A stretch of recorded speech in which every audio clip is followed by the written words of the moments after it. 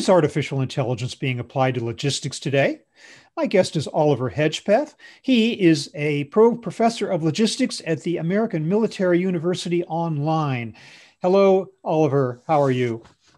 Robert, I'm doing very well. Thank you very much for the invitation to talk about AI. And it is a big deal here, and you are certainly an expert. As founding director of the Army's Artificial Intelligence Center for Logistics, how do you see the role of AI in logistics today?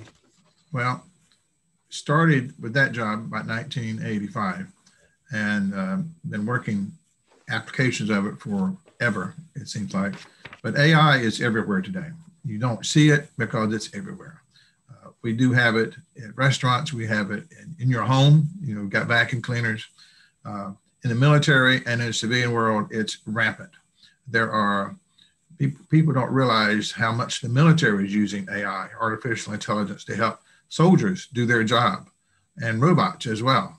Mm-hmm. And surgeons are using it, and restaurateurs are using it. Cooks are using it sometimes. So it is everywhere. It's expanding, and it's going to continue to expand. It's here with us. And there are people who don't like it, or don't like a robot, or don't like smart systems saying, here's what you should do, such as when you type in a Word document on your computer and you misspell a word and it changes it for you because it knows you misspelled it.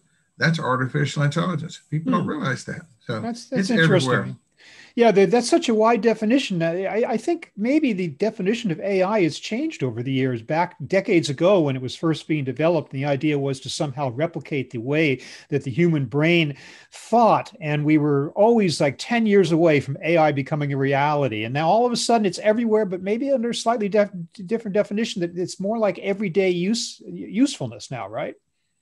Well, yes, it is like everyday use. And you're also correct on the definitions change. I've got a nice computer dictionary published in 1967 when I started in the computer world, and it defined artificial intelligence. And it seemed to be a pretty good definition.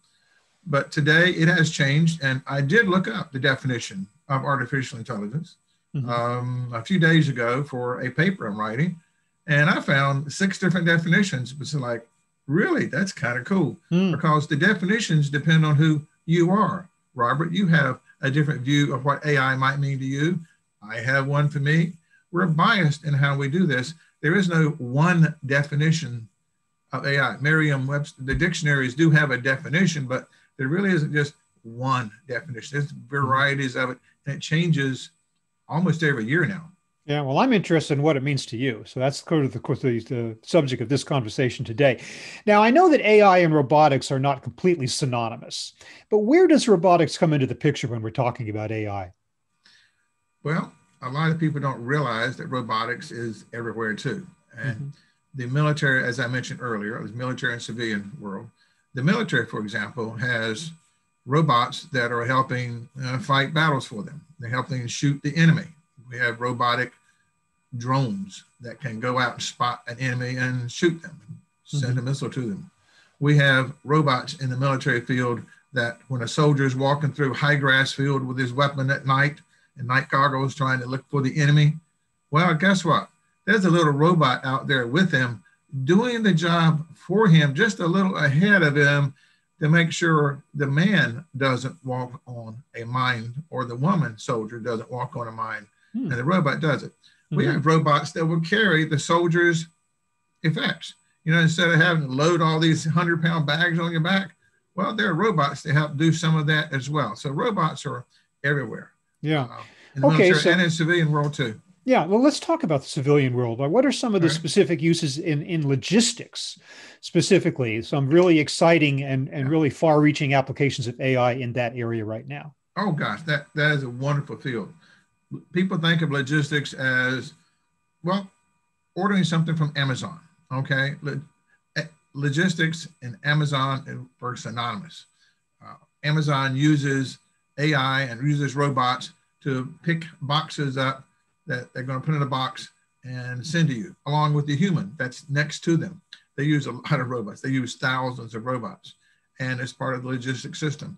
They use AI to track who you are.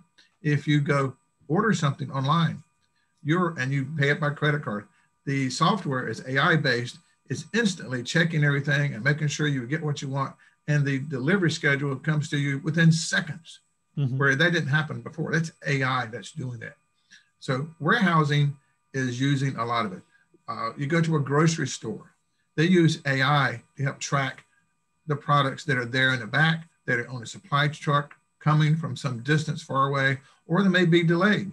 Now that we are living in a pandemic world, this is 2021, there are 6 months to 12 months delays on products coming to retail stores, to restaurants, to grocery stores, to clothing stores. And so there's AI that's tracking where the supply chain is, because the human has too much going on. The supply chain and the logistics systems are really too large for one person to have in their head and to keep sorted out. You've got to sort too much data for a too human many being. thousands. There are thousands of supply chains which have parts that go all the way back to maybe a little copper mine in some foreign country that digs that copper up, that goes and finally makes it into that iPhone you got. Yeah. You know, and some kind of oil compound that comes from maybe Alaska oil fields or Iranian oil fields, wherever it comes from, or Texas. And it's all linked together. It is so complex, but it's everywhere. And it's most exciting to see it happen. Well, it's come a long way in a very relatively short time, but I'm wondering at this point, and of course it's still evolving, what are the limitations of AI today as applied to logistics? Wow. The limitations today there's a new kind of limitations happening, and it's called, I'd say, trust. The National Institute of Standards and Technology, it's a Department of Commerce company. Yep. Okay. You don't think of them as AI a lot. Well, they just published a report in June. They've got an AI group that's looking at how people trust robots, how people trust AI that's helping them do their job, live in their home, vacuum their carpet or something, or order something, a product. They have studied and started thinking about why you trust a robot or why you trust AI system. And they've defined different aspects of AI. You want to talk about definitions? They've got like 30 different categories of AI definitions. And it's like really strange to do that. But it's trust, and they're looking at the trust in terms of bias. See, you were biased, and I am biased based on our background.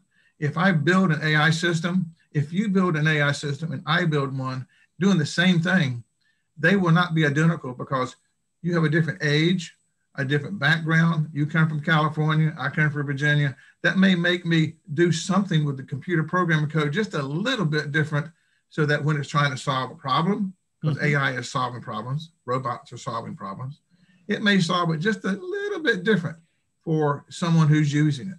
And that gets toward the trust factor. You may not trust it if it's giving you an answer that's slightly different than you think it should be.